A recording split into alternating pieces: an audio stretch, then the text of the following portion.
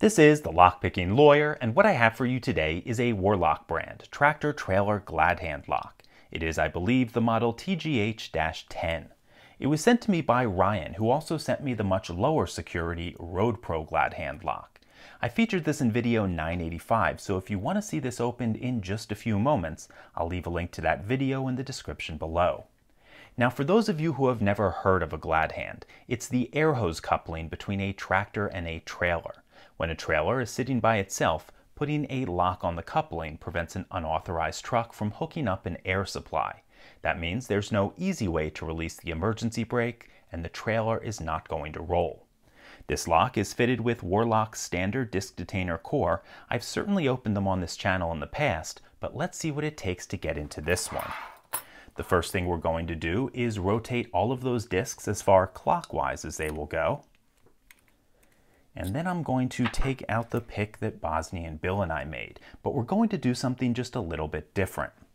With my pick kit, I generally keep a small selection of standoffs. They're not strictly speaking necessary, but they can aid in tool stability when using a disc detainer pick, so I thought I'd share that with you today.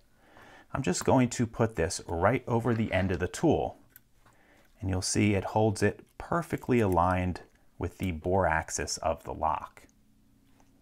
Okay, let's find disc number 2 and get to picking. Okay, nice click out of 2. Click out of 3. 4 is loose. So is 5. Click out of 6. 7 is binding very tightly. Nice click there. Nice click out of 8. Little movement on the core. And 9 is loose as well. Let's check to see if we have this picked. I'm going to tension off of 9. Nope, we don't quite have it picked. Let's go back to the beginning.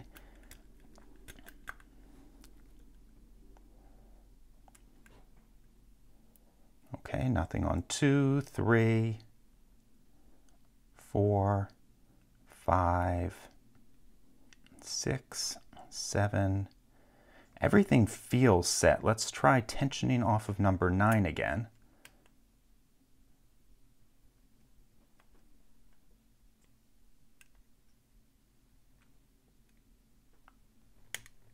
There we go. Okay, I'm not quite sure what was holding us up, but we did get in. So, not too bad a pick. I'd love to see them add false gates. It's something that would be easy to do and would appreciably add to the security. All that said, it's probably good enough as is. In any case, that's all I have for you today. If you do have any questions or comments about this, please put them below. If you like this video and would like to see more like it, please subscribe. And as always, have a nice day. Thank you.